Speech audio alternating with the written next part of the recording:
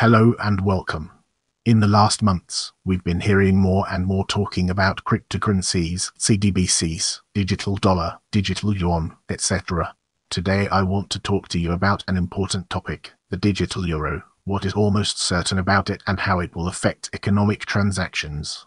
The European Central Bank website provides lots of information. They even put up a dedicated page called Digital Euro.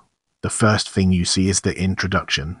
They say, it would be a central bank digital currency, an electronic equivalent to cash, and it would complement banknotes and coins, giving people an additional choice about how to pay.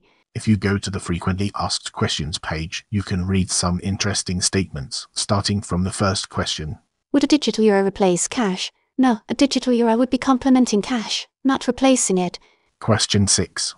A digital euro could also offer advanced functionalities, such as automated payment features or using some form of digital identity.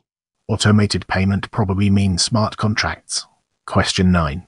The euro system is assessing design options that would prevent people holding large amounts of digital euro as a risk-free investment or shifting funds away from bank deposits to a digital euro.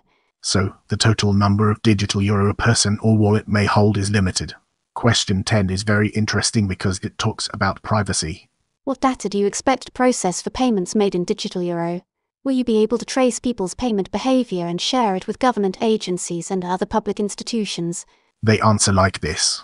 For payments to remain a private matter, different types of data would need to be protected. The user's identity, data on the individual payment e.g. its amount, and metadata related to the transaction e.g. the IP address of the device used for the transaction. Then they continue.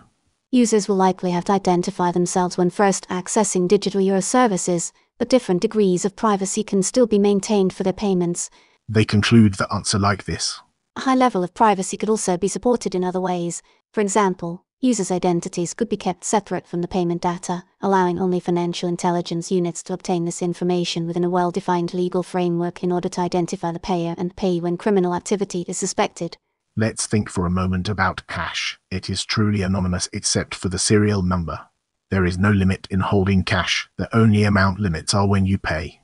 In normal circumstances, I don't have to identify myself when I use cash. In a cash transaction, the central bank doesn't know how much I spend, where and when. Another important document is this written feedback answer by several European organizations. In this document, we read things like, cash is so far the only means of payment for many vulnerable consumers. Page 8. On page 9.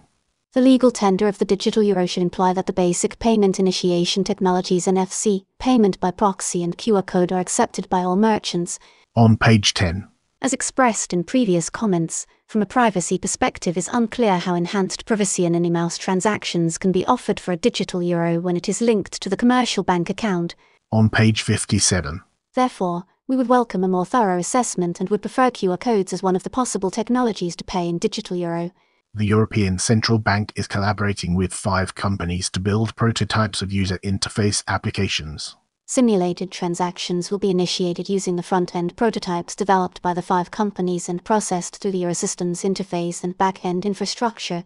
A technical document correlated to this is called Front-End Prototype Provider's Technical Onboarding Package, dated December 7, 2022.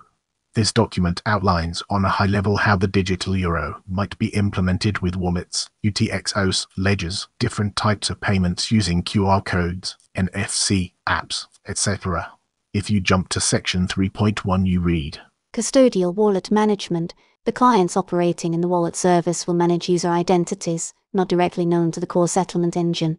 The default model will be for each client to be in charge of the secure storage and management of the user's private keys, as this, or these, will be used to sign the transactions. This choice, as opposed to managing the user keys within the end-user devices, defines a so-called custodial wallet management model, where the intermediary operating the clients hold the user's keys in custody on behalf of their owners. This model has several advantages, among which the most important is simplifying the end-user devices and applications and providing more assurance. If you have an idea of how cryptocurrencies work, you should know the dangers of having a custodial wallet, no control of the private keys, which means no real control of the funds. So let me know in the comments if you think that the digital euro is really the same as cash. That's it for today. Thanks for watching, and see you on the next video.